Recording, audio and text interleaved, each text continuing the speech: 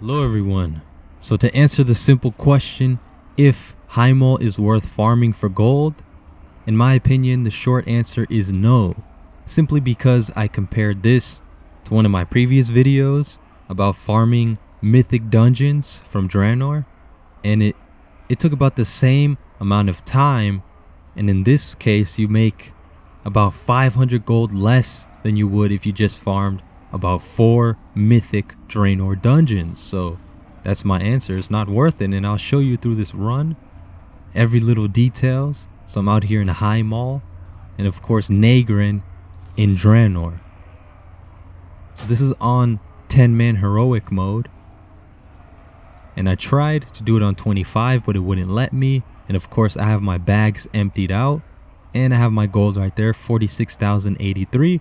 I'll simply subtract that from the grand total in the end, and of course I will include this with the repair cost. And I didn't die through this run. It took one single run and it took about 23 minutes.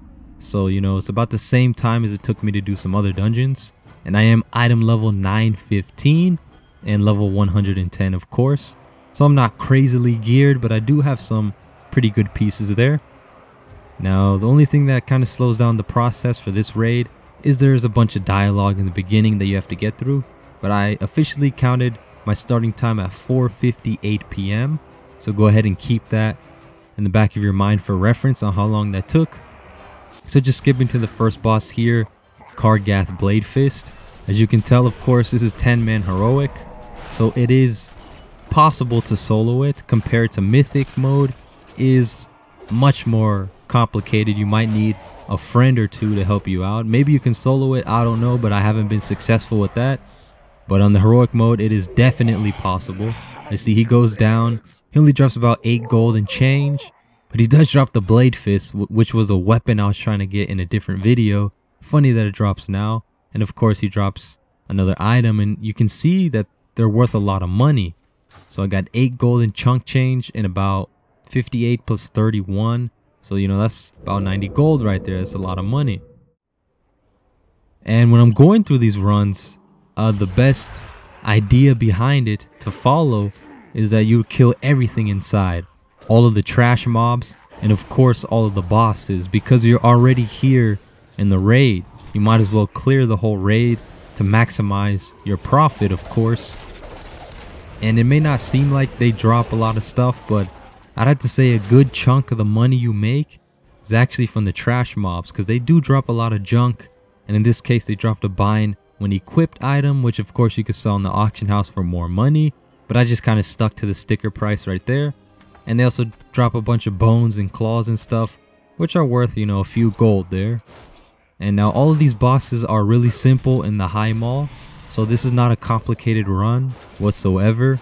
I was able to fully and completely take down all the bosses in one try. I'd done this raid before, but only in Raid Finder, so I don't really count that as a lot of experience.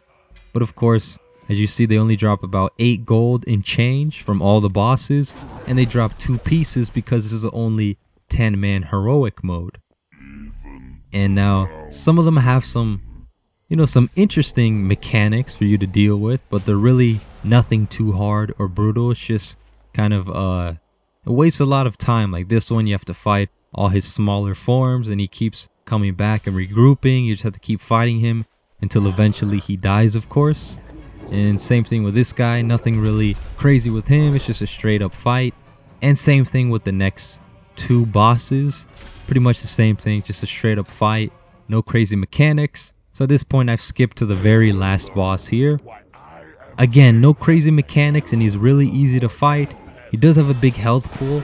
The only thing is, his fight is annoying because he has different phases, of course, where he kind of blinks across the room and he starts casting stuff. Now if you are a caster, this won't really be too much of a deal for you, but if you're a melee class such as myself, you see I only have like one ability to use at a range distance, so it can be kind of annoying. And again, it's just more of a time waster, right? A time sink, just wasting time waiting for him to get back down to the ground. And of course I take him down pretty easily, much like the other bosses. And he drops the same thing, about 8 gold and 2 pieces of armor for you to sell, which are worth quite a bit of gold there. So now I'm here in Dalaran to show you the exact amount of money that I made here. So I'm at the blacksmith vendor and I'm at 46,150. If you saw in the beginning, I had about 46,083 gold. So that was only like around 60, maybe 70 gold in actual, gold that I looted.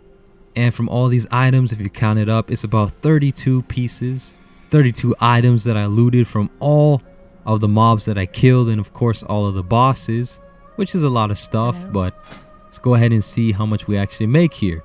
And of course, after selling everything, there are a couple of pieces that we're buying on Equip, and there's a weapon that I really like, so I didn't sell that. But of course, I included their sticker price just to give you the grand total. And of course, with the repair bill, this is the net profit that you will have. I'm at 46,728. I'm going to add the sticker price of 21 gold for this item, 30 gold for that item, and then the weapon is worth 58 gold. So I just add those prices to the grand total to give you the whole amount, of course.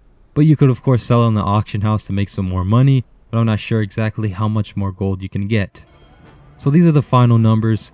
In less than 25 minutes, specifically in exactly 23 minutes, I made 754 gold, which to me is underwhelming compared to one of my previous videos where I did the same thing in under 25 minutes. I did 4 Mythic Draenor dungeons and made like 1,200 or 1,300 more gold, or 1,300 gold total, which is about 500 to 600 more gold than doing this raid. So I would say it's not worth running Highmaul if you're trying to maximize gold profits. Anyways, thanks for watching, and I'll see you in the next video.